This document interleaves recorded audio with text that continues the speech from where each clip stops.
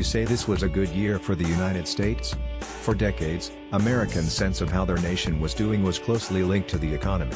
Through Democratic and Republican presidencies, through divided and unified sessions of Congress, Americans were consistent. When they saw jobs and GDP growing, an increasing number of people told pollsters that the country was headed in the right direction, and typically, they gave credit to the president. But in 2017, a highly upbeat economic outlook failed to elevate America's generally pessimistic mood. Overwhelmingly, Americans have told us and other pollsters that they're happy with the economy, and miserable about their country. It appears that polarization, frustration with Washington and, most of all, antipathy toward President Donald Trump have severed the connection between economic progress and contentment. Ask Americans to size up 2017, and more than 6 in 10 say the economy had a good year, according to a new Washington Post survey monkey poll. That's in line with trends in the Consumer Confidence Index, which is up significantly since October 2016, growing to its highest level in 17 years in November. And it reflects a year when unemployment declined to just over 4% and gross domestic product growth topped 3% in 2 consecutive quarters. Plus one Shelley Tan/The Washington Post. Yet those are not the first things that come to Americans' minds when they're asked about 2017.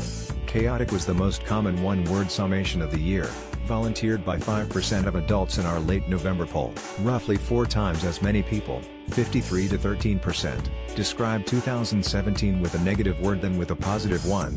Great and good made the top 10, with 2% apiece, but so did 6 other RASes: crazy, challenging, tumultuous, horrendous, disappointing and disastrous. A sense of action and upheaval was also clear among the 35% of respondents who used neutral or ambiguous terms, with interesting, hectic, eventful and busy all making the top 20. In response to a direct question, almost 7 in 10 Americans said it was a good year for them personally, but a 58% majority said 2017 was a bad year for the country overall. Majorities similarly deemed it a bad year for America's role in the world, race relations, media coverage, the U.S. political system and the president. Given those sentiments, it's not surprising that a 66% majority indicated that the country is going in the wrong direction, according to a Marist College poll last month, up 7 points from the eve of Trump's election. Trump has pointed to the strength of the economy as evidence he's doing a good job. "The reason our stock market is so successful is because of me," he told reporters last month. "I've always been great with money, I've always been great with jobs. That's what I do, and I've done it well. I've done it really well, much better than people understand, and they understand I've done well." His supporters and fellow partisans largely agree with him. The share of Republicans saying the country is going in the right direction rocketed from 8% in November 2016 to 59% last month. And a post-ABC News poll last month found more than 8 in 10 Republicans rating Trump positively for handling the economy. "It's taken a while to get momentum going," said Russell Bedina, a Republican from Columbia Falls, Montana, who is among the voters the Post has followed this year. "But I still feel really good about the things that have been happening." Most Americans don't seem to make that connection, though, giving Trump poor approval ratings all year. 1 week into his presidency, Gallup found that 45% of Americans approved of his job performance, the lowest starting mark for any president since the dawn of scientific polling. Trump's popularity worsened through the year, falling to lows of 35% in August, late October and early December.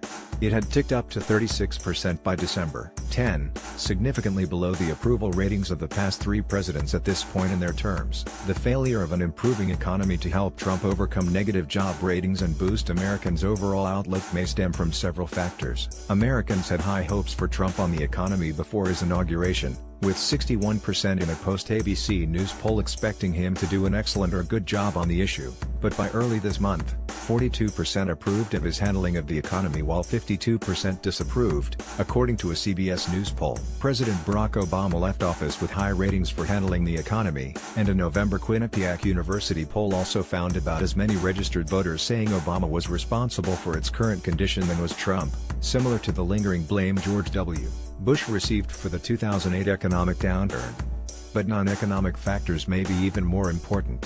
When a November Gallup poll asked Americans to name the nation's #1 problem, 15% mentioned an economic issue, far lower than the majorities who did so during Obama's first term. Among the 85% who cited non-economic problems, the most common was dissatisfaction with government/poor leadership, named by 23%, followed by race relations/racism, healthcare and unifying the country.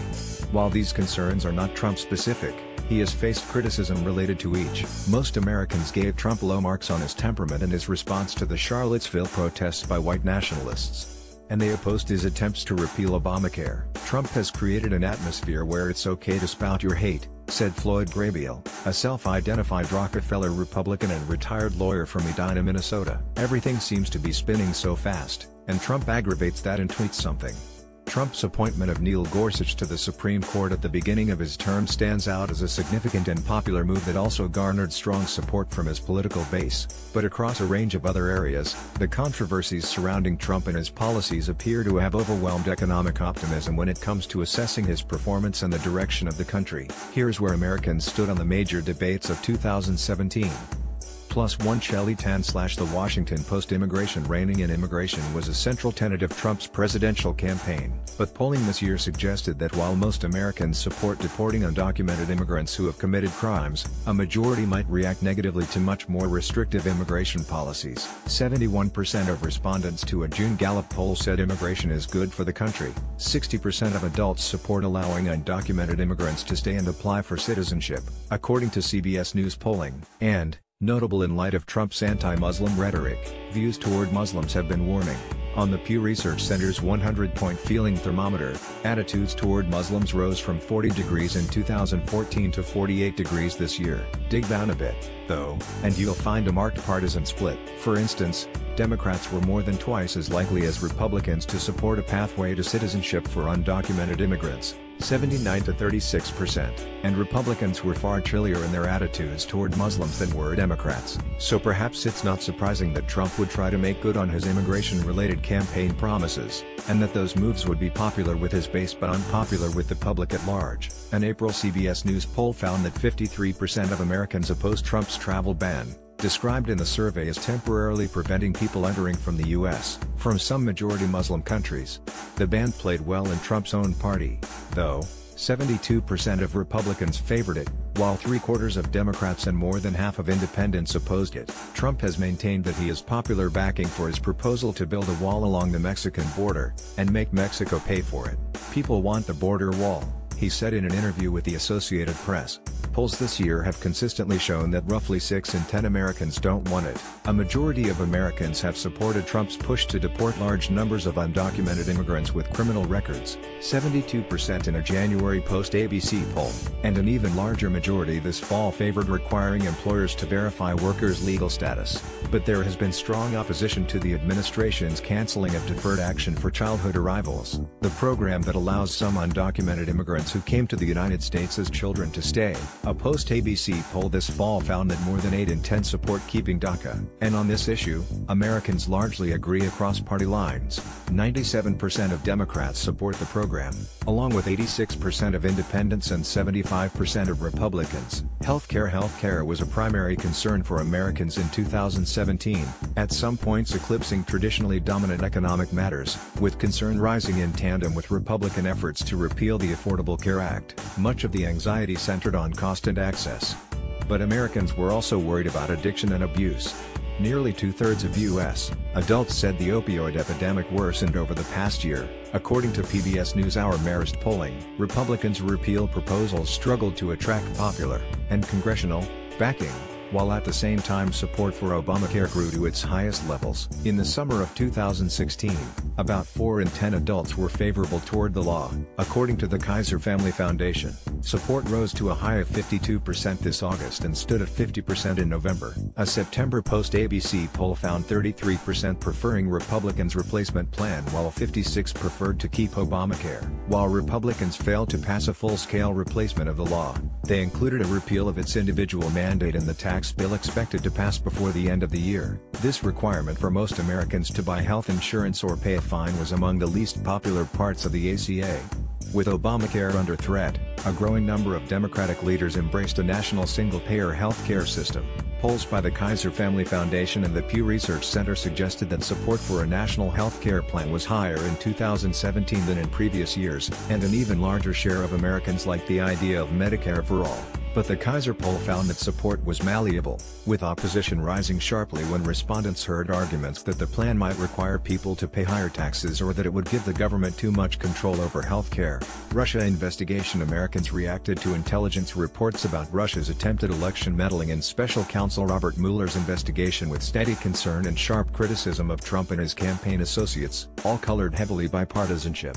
A November Quinnipiac University poll found 46% of registered voters nationally saying Russian interference in the 2016 election is a very important issue, including 70% of Democrats and 47% of independents, but only 13% of Republicans. Americans were broadly suspicious of Russia's intentions in 2016 but divided in judging the impact of Russian meddling and the involvement of Trump's campaign. In July, 6 in 10 Americans thought the Russian government had tried to influence the outcome of the 2016 election, as the intelligence community has assessed and Trump has questioned. Less than half of those polled, 44%, thought Trump benefited from Russian efforts. According to post-ABC polling, Mueller maintained broad support even after the announcement of the first indictments, against one-time Trump campaign manager Paul Manafort and others, with 58% approving of Mueller's handling of the investigation and 68% approving of the charges against Manafort in a November post-ABC poll. Just under half said it was likely that Trump himself had committed a crime in connection with Russian attempts to interfere with the election, though most of this group said this was only their suspicion and didn't see any solid evidence. Race relations. In post-SurveyMonkey polling last month, 82% of Americans said it was a bad year for race relations, and that was one point on which pessimism transcended partisan divisions. Americans grew sharply more concerned about racial issues after August's white nationalist rally in Charlottesville that turned violent and left one woman dead.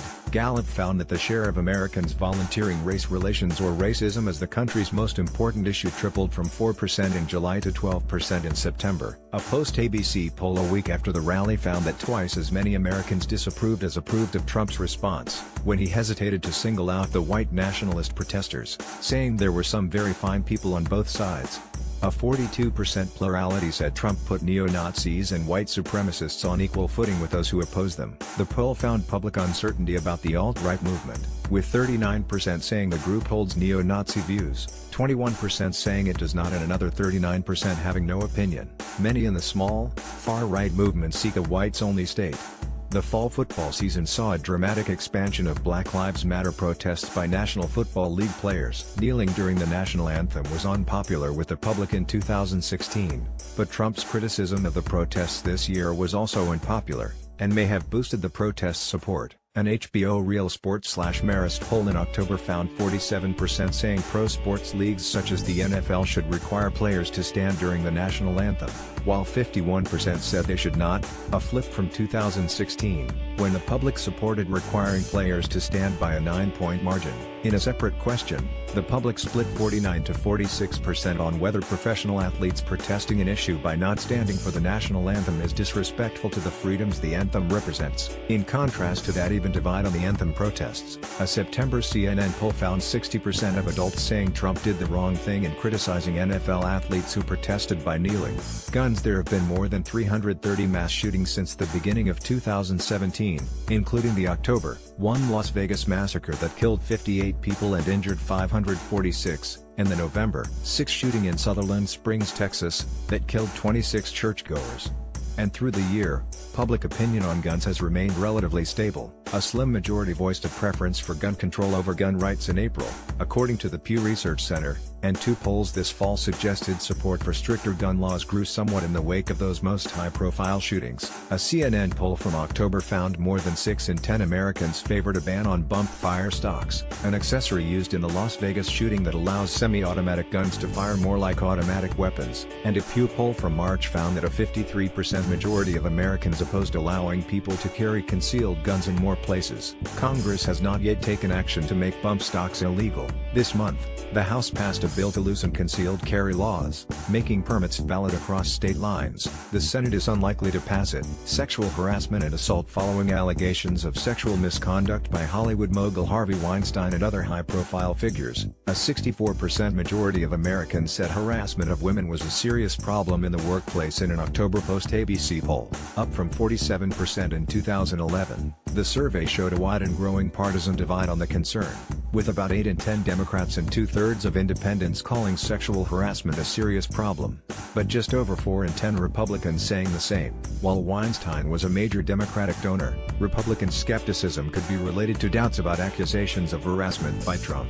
November's allegations that Alabama Republican Senate candidate Roy Moore made advances toward teenage girls while he was in his 30s, reported by The Post, rocked the contest and contributed to his narrow defeat by Democrat Doug Jones on Tuesday. The network exit poll found a slight 52% majority of voters saying the accusations of sexual misconduct were true, and 89% of this group supported Jones.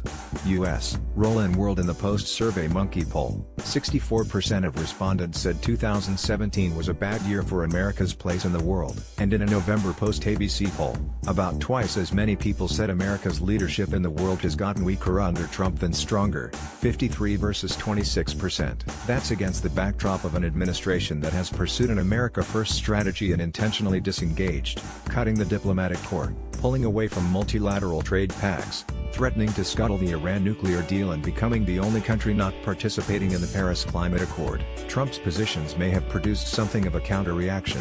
A majority of Americans in 2017 said international trade is good for creating jobs in the United States, according to the Chicago Council on Global Affairs, whereas a year ago, a majority said it was not. The withdrawal from the Paris Climate Accord, coming in a year of extreme weather and when concern about global warming hit record highs, was opposed by 59% of Americans in a June post-ABC poll. At the same time, the administration has expanded U.S. military commitments, though without much debate. An August Tip/Investors Business Daily poll found a slight 51% majority of adults supporting the decision to send additional troops to train Afghan forces and conduct counterterrorism operations, while 41% opposed doing so. But by 61 to 30%, more Americans said good diplomacy is the best way to ensure peace than said the same of military strength in a June Pew Research Center survey. So are Americans doomed to look back with disgust at the end of each year? In 2016, as you'll no doubt recall, worst year ever was a common refrain, and 2017 doesn't seem any more popular. Facebook's Year in Review videos, compiling its algorithm's best guess at the top moments from each user's feed, had been met with a collective groan. Apparently no one wants to see a montage of posts about floods, fires, mass shootings, Me Too declarations and government moves they didn't like.